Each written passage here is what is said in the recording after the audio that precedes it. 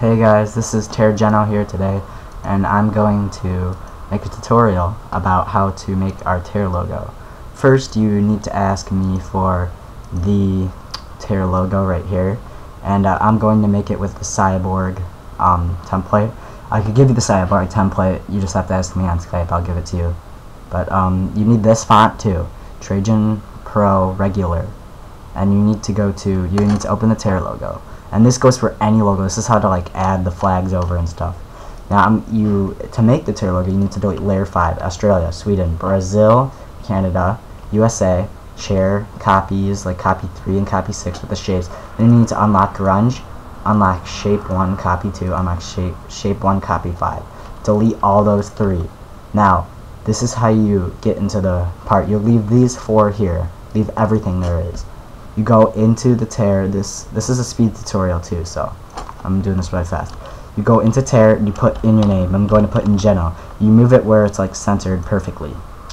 And I don't really know. I'll teach you how to change the text in this tutorial too. Now you click on layer 1. Now unlock it also. Click on layer 1, and then you go to place and put your picture. It has to be kind of more widescreen or so it looks like it's not so blurry and stuff. And I'm going to put it like this, and then you want to go to enter. Make sure it's above layer 1. Now you want to go to right click over to the side and click on create clipping mask, and there you go. That should be it. But then if you want to add it over the text, you click on the text. You go to place, you go back to your image or whatever image you want to be over the text. You go down, go to enter, and you go to create clipping mask.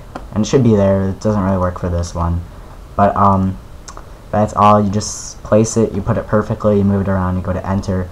You can always, if you ever want to move it after you're done placing it, use this tool right here. You can press V for it. It's the move tool. It's the top one on the right and on the left of Adobe After Effects, and you can move it a little if you need to. So that is pretty much all you need. You need to install the font so this works, and if it gives you an error, just click OK or whatever the option is. And it should take you to the same font, and the BG is perfect. All that is perfect. Now you go to save as, and you want to go to JPG, which is the most common file, or you can go to PNG. It matters, doesn't really matter, but it matters on what you're really using. I'm not sure which, but this is the most recommended file format. You go to file name, you type in your whatever name you wanted to call it, and this matters all on your how good your computer is, or how much, I don't know, it doesn't really matter, because if you have a computer like mine, which is pretty good, it doesn't really have to be that good of a computer. But you can click cloudy, you move it up to 12, and you have the image options on. 12 is cloudy and maximum. Matte, you keep at none, and you don't mess with the format options, and you keep it on preview. You go to OK, and you should have it in your files where your folder is. So thanks for watching my tutorial, and I will see you guys in my next tutorial soon. I'll see you guys later.